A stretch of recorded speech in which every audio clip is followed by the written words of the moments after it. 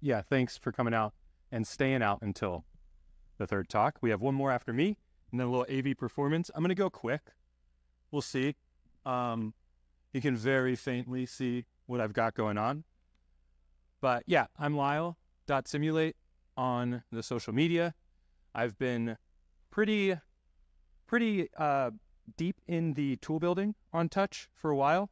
But I got some fun stuff to go over today. Let's see if this works. Oh, now, I guess should set my output to 4K. Any better? Nope. It was better without that. Let's see. So if I go videos, it's fine. But if I do desktop, it's all right. But yeah, I've got a fun little thing to show off. This is a little sneak preview of something I'm going to hopefully release and let many people play with in the future. But you might see some orange operators behind me and some things that are like chat or hold chat. So I've kind of built out a little operator family called I'm calling it tentatively LOPs right now, language operators. But these are LLM operators that I'm trying to like find a way to go beyond the assistant model. Like LLMs are great. We got basically word calculators that can predict words and stuff, but there's things that you can do with it, either with structuring the response in like JSON mode or actually tool calling, where you can use them to do functional, specific, engineerable tasks within a system, and in this case, within your TouchDesigner network. So, yeah, the like super simple version is kind of like this conversation operator I have. Hopefully these videos will like be quick enough, but you see I've got some parameters linking to like the user, assistant, chat coming in. This is basically like super simple. Maybe you use this to establish kind of like a tone, but that's not super procedural. This is something with a little stream diffusion. I'm basically taking the single prompt and using the LLM to expand it into something a lot more beautiful. This is an apple, and you see it turn into a much better prompted apple here. And then I think, let's see, I can probably skip through another part of the video. And then I'm scrolling through and I kind of click and I'm getting different versions of Yosemite. It goes to like this party, but there's like an agent operator and an idea of a chat table. So the chat table is a standard table format that adds the messages, and you can grow a conversation in that way. This is a fun little thing where, let's start at the beginning there. This is me building basically a feedback loop with an agent. And I have this operator for LOPs called feedback, which is, this was kind of the onset of the idea where I was like, how can I like procedurally, iteratively build like an LLM workflow in Touch? So you've got a role column, a message column, timestamp and ID, or ID and timestamp, which aren't used that much, but I'm imagining how they can be used in the future. And then you can use the feedback and basically send the conversation through a add message op, which you can, as a user, put a message in, through the agent op to a null, back to the feedback. I've got like a hold chat, which tells the chat to hold after like X messages are hit, or maybe a certain token count. But yeah, this is basically me just running over a super simple feedback loop. I've got callbacks for a bunch of these things as well, so I had to add some custom Python stuff where you are like turning the hold on, turning the hold off. So it's not like super simple to even just set up like what ChatGPT does, but I'm trying to build like those like basic building blocks to make other things more powerful. I was hoping to get my screen recording or just screen view of my laptop here, but this is another fun thing. I have like a GLSL creator op, which will create the GLSO code, and then if it causes an error, it'll look at the error code and send that back to the model and iteratively like run over it. And then because that happens a lot, especially with GLSL, especially, I don't know if any of you have tried to get ChatGPT or any of these models to actually write GLSL code. There's like 2 things that TouchDesigner has done within the GLSL that just confuses the heck out of the model, like TD Swizzle. I love it, but ChatGPT doesn't. But yeah, this isn't really like part of the super procedural toolkit, but this GLSL op is pretty fun. What is this? Oh, so this is the setup. Another thing that the agents, that's like the main logic operator, like operator that can actually do stuff. An agent is able to, you can drag.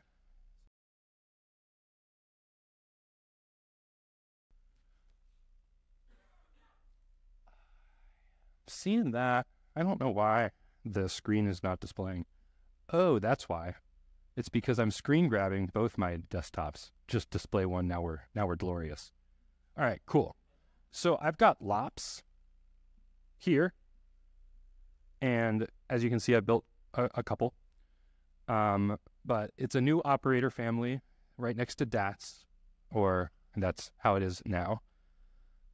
The conversation op that I talked about, and then this agent op is fun. This is like the main guy that you would want to throw into a feedback loop. I decided to make it a container and add a UI just for fun. But the agent op is able to control parameters. So let me go back to the art playback setup. So this is a little mini version. This is not what's running that like iterative playback before the talks, but I've basically given the agent op the ability to look at a custom operator that has a movie parameter, an artist parameter, a title, and a website. And then I'm basically in this text thing, easier. You see the first add message is just saying Lake Heckman is the artist, or I guess in this first, I probably just said Otis Gordon, but it still does say Lake. Oh, that's because that's all the data.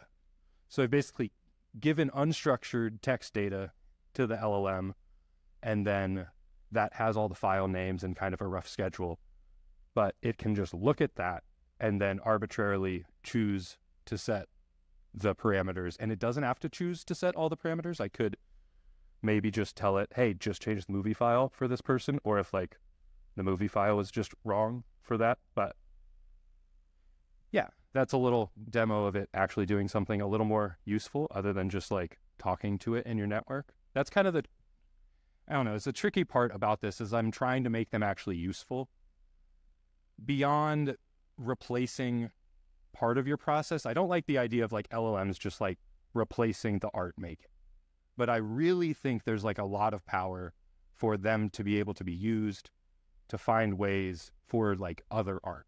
And like obviously TouchDesigner, you can turn anything into a freaking custom parameter. So like, yeah, just imagining like an installation where you can basically compress some sort of data into text, and then maybe the part of the art making is kind of the random idea of like an AI making the art. I don't love that being like the point of the art. Like a lot of AI art is like, oh, cool, I made an AI make this. And yeah, it's like, cool. I don't know. It's like a tech demo at that point. But I think that like the agent can also build tables and edit text. Currently, there's also a lot more that I think that this toolkit will build out to be. But yeah, this is a little sneak preview at some operators that I'm entering, I would say, a hopeful beta phase. So if anyone wants to play around with these, let me know. Happy to send them over. And yeah, I think that pretty much covers it. I got a lot of LOPs, but that's just a general overview on what I've got.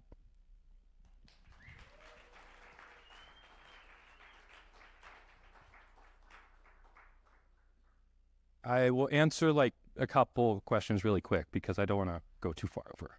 We got.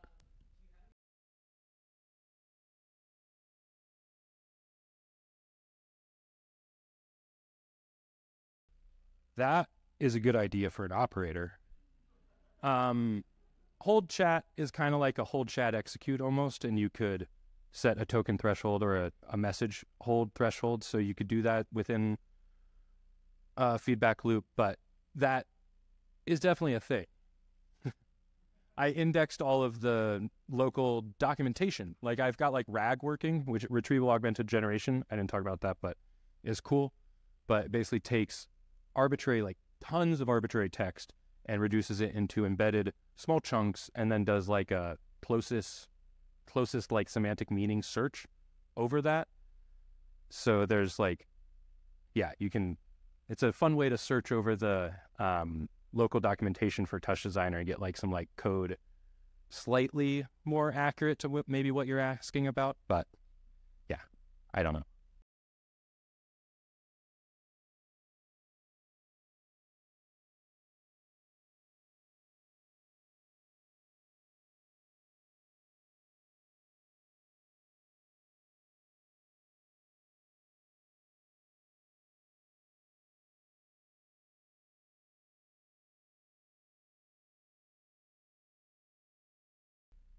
I have the caption up.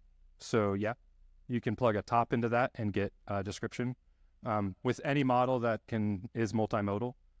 But yeah, no, I also like the idea of I haven't built out too many things. I don't have like the most impressive demos to even show you. I was glad I pulled out this art playback thing this afternoon. I was like, cool, that's something that's like they've already seen. It's like, oh, look, AI did that, but not really.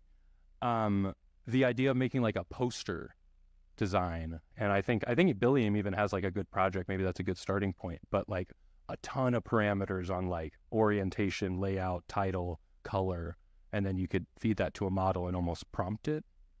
And like, it's not an image diffusion model, but you're like designing a little AI process that you can kind of tack a control LLM on top and make them go crazy. Got it in the back?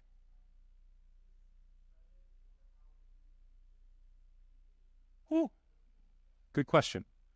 So yeah, the top two things on the op menu actually open little just parameter dialogues. I made that choice. And but everything goes, if we go to the behind the scenes, everything runs through my ChatTD op. And then my ChatTD op has, if we hit this, maybe you can see in the exposed functions, this custom API call. And that's actually a function with a callback and a callback op on top of it. So every single LOP that calls an AI model calls that function in ChatTD. And that's, yeah, it's callback op, callback functions. And then I've even got like chat, like you can talk with multiple agents in like the same little thing. That gets messy, but it works. Yeah. It's like I meant to repeat these questions for the live stream, but I haven't. Maybe I'll get this last one.